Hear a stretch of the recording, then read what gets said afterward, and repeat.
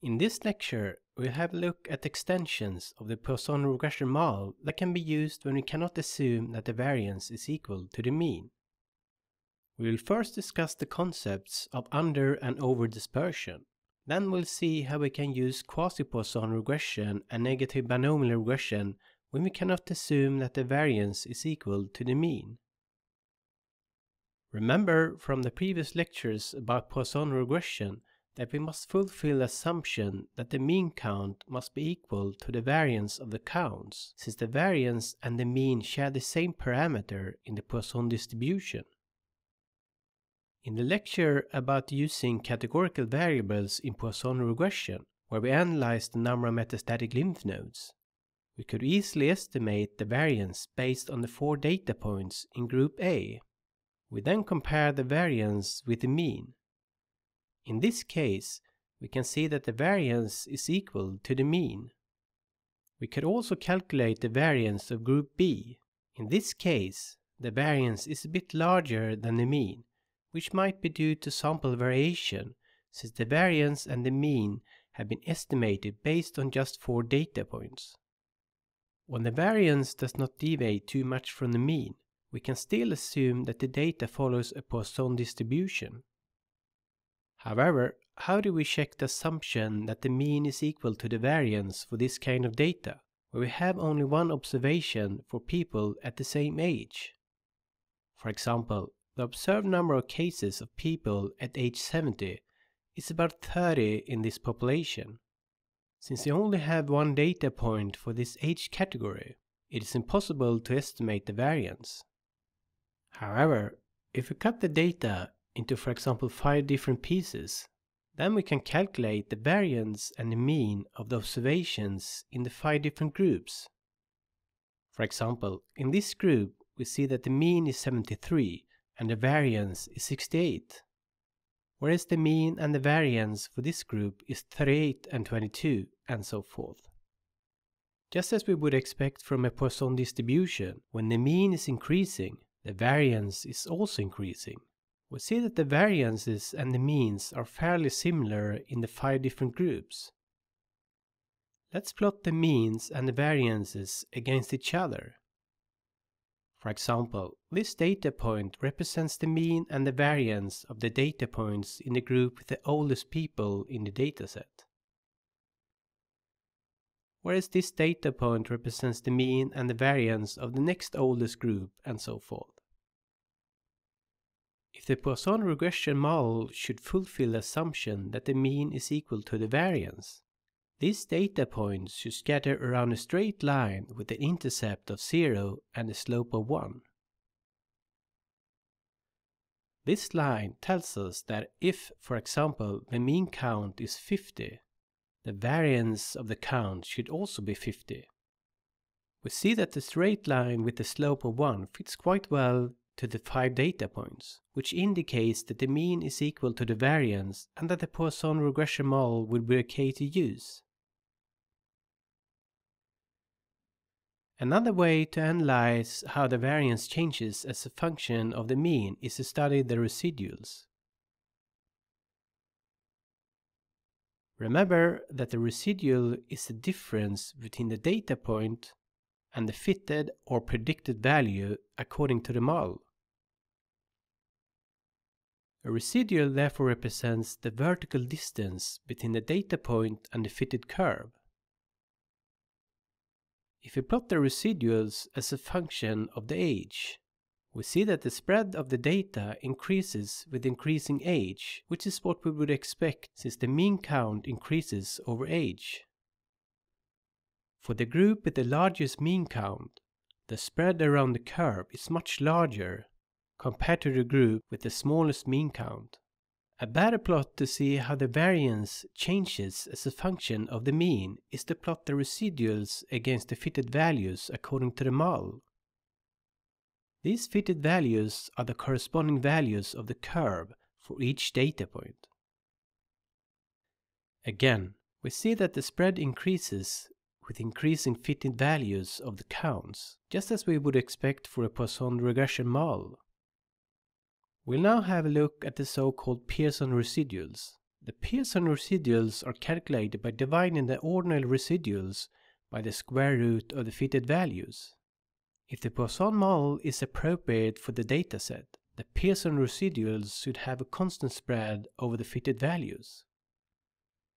In this plot, we see that the spread of the Pearson residuals is relatively constant over the fitted values. Based on our previous calculations and the Pearson residuals, it seems like we fulfill the assumption that the variance is equal to the mean. We'll now discuss the concept of dispersion. Dispersion is a general term in statistics to describe the spread of the data. For example, the variance and the standard deviation are measures of dispersion. Overdispersion is the presence of greater variability in the data than what we would expect. This might be due to missing explanatory variables in our model. Underdispersion is the presence of smaller variability in the data than what we would expect. Since the Poisson regression model assumes that the variance is equal to the mean, overdispersion implies that the variance is greater than the mean, whereas underdispersion implies that the variance is smaller than the mean. If our data shows overdispersion, the use of a Poisson model will underestimate the standard errors, which will result in too low p-values with an increased risk for a type 1 error. The Quasi-Poisson model can be used as an alternative if you have under or over dispersion. The Quasi-Poisson model has one additional parameter, which tells how much the variance linearly changes in relation to the mean. The Quasi-Poisson model will result in the same coefficients as the Poisson model, but with different standard errors and p-values since it adjusts for under or over dispersion. Note that the Quasi-Poisson model cannot be fitted with the classical maximum likelihood method. The standard AIC value can therefore not be computed. The dispersion parameter used by the Quasi-Poisson model can be estimated by the following equation. This dispersion parameter tells how much the variance linearly changes in relation to the mean. This term corresponds to the square of the Pearson residuals. N is the number of data points and K is the number of estimated parameters. If you like, we can express this term as the square of the Pearson residuals. Based on our previous data, where the sum of the squared Pearson residuals is equal to 65.6 and a sample size of 71, where we estimate two parameters of the Poisson regression model, the dispersion parameter is estimated to 0.95. Underdispersion is observed if the value of the dispersion parameter is less than 1. Whereas overdispersion is observed if the value is greater than 1.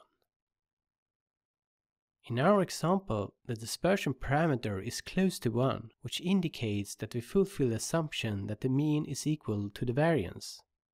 Remember that we previously plotted the variance against the mean like this. If the mean is equal to the variance, according to the assumption for the Poisson regression, the data points should scatter around a line with an intercept of 0 and a slope of 1. However, when we use the Quasi-Poisson regression model, we assume that the variance increases by 0.95 for every unit increase in the mean. The slope of this line is therefore 0.95. For example, if the mean is equal to 60, the variance should be equal to 57 according to the Quasi-Poisson model. If the variance and the mean are equal, the dispersion parameter should be equal to 1. If the Quasi-Poisson regression model would estimate the dispersion parameter to, for example, 0.5, the variance is less than what is expected by the Poisson model, which indicates that we have underdispersion.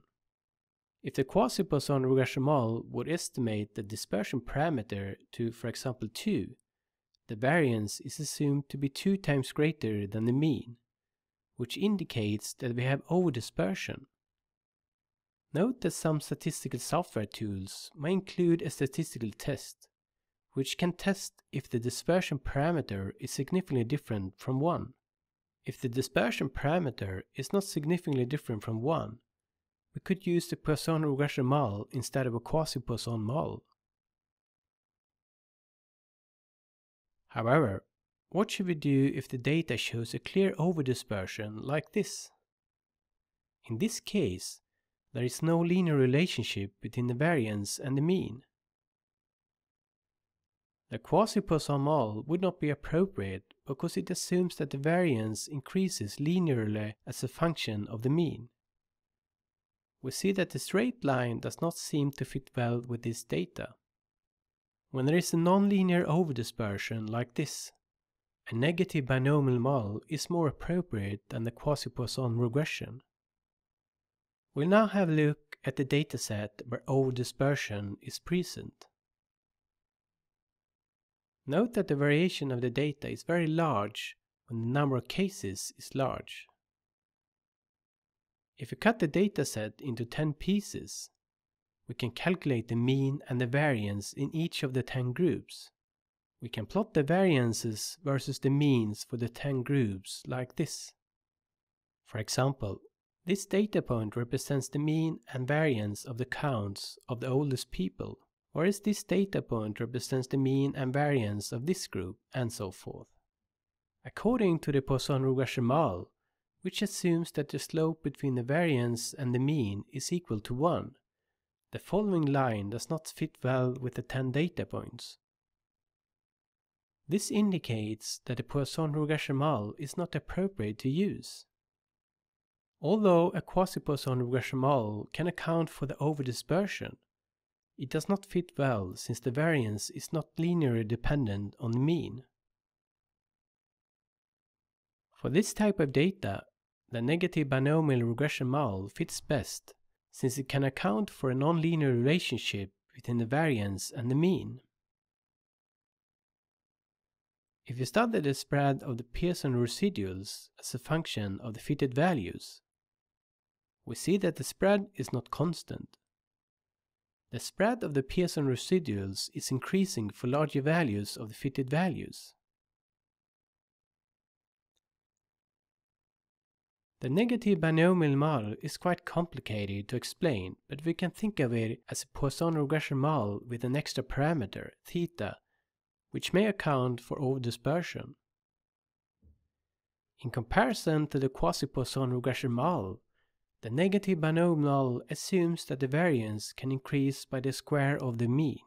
We see that if theta is very large, this term is approximately equal to 0, and the variance is therefore equal to the mean.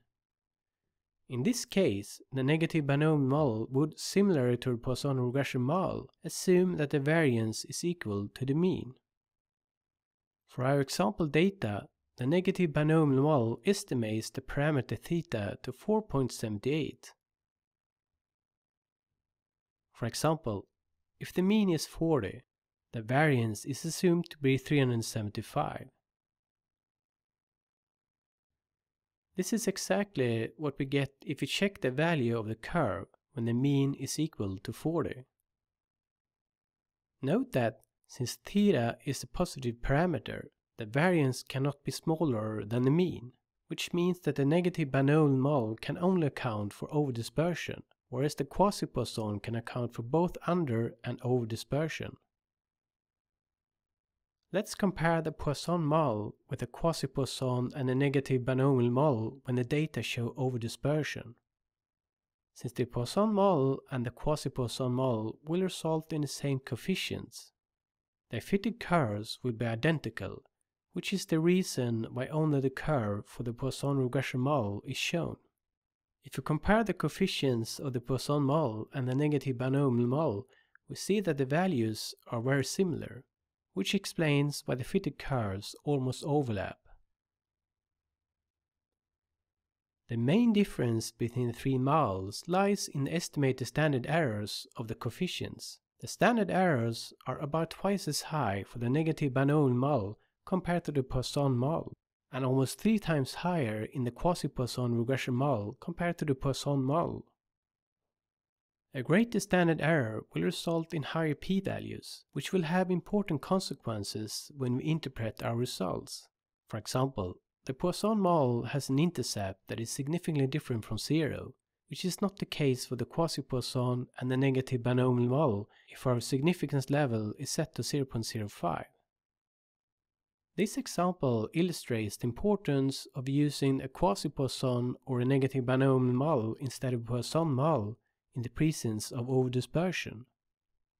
From our previous analysis of the Pearson residuals and how the variance changes as a function of the mean, we know that the negative binomial model is appropriate for this kind of data.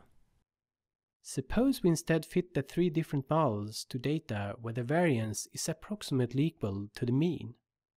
When no overdispersion is present, the 3 models generate almost identical results. We see that the standard errors are more or less identical for the 3 models. Since we do not observe under or overdispersion, we would select the simpler model, which is the Poisson regression model in this case. This was the end of this lecture about Quasi-Poisson and negative binomial regression. In the next lecture, we'll have a look at the so-called zero-inflated Poisson regression models, which are used to model count data when there is an excess of zeros.